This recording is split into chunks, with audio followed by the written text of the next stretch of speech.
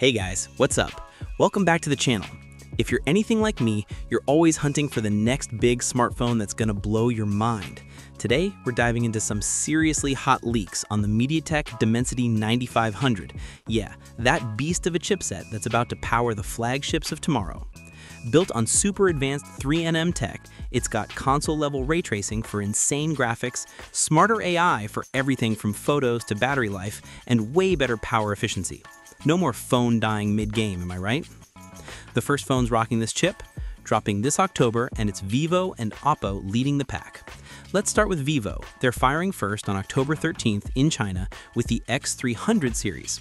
Picture this, the standard X300 and the premium X300 Pro both packing that Dimensity 9500 for lightning-fast speeds, real-deal ray tracing, and AI tricks that make your pics pop and your battery last forever. Screens? Oh man, they're stunning. Both rock BOE's Qton Plus LTPO OLED panels at 1.5K resolution and buttery 120Hz refresh. Perfect for scrolling or gaming. The X300's got a compact 6.31-inch display, while the Pro steps up to a massive 6.78 inches. And get this, they dim down to just 1 nit of brightness. Eye-friendly at night, total game changer. Cameras on the Pro? Triple threat.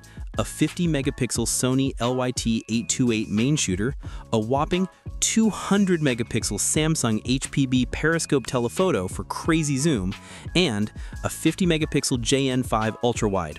The regular X300 flips it with that 200 megapixels the main lens, plus a 50-megapixel ultra-wide and a 50-megapixel Sony LYT-602 telephoto. Both handle 4K 60 FPS portrait videos like pros, and they've got Zeiss optics for that pro-level color magic. Selfies? Solid. But the real stars are the backs. Battery life? The X300 squeezes in a 6,040 mAh pack, and the Pro goes bigger at 6,510 mAh. Both zip up with 90-watt wired charging, full in under 30 minutes easy, and fast wireless too. Oh, and they ship with Android 16 and Vivo's slick Origin OS 6, which even plays nice with your Apple gear. Ecosystem vibes? Check. But hold up, Oppo's not sleeping on this. Their Find X9 and X9 Pro hit China on October 16th with a global party on the 28th. Same Dimensity 9500 under the hood, running ColorOS 16 on Android 16 right out of the gate.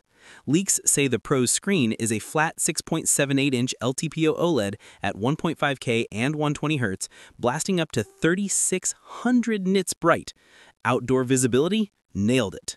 Plus that Tianma 1-nit eye protection panel and an ultrasonic fingerprint scanner under the glass. Smooth unlocks every time.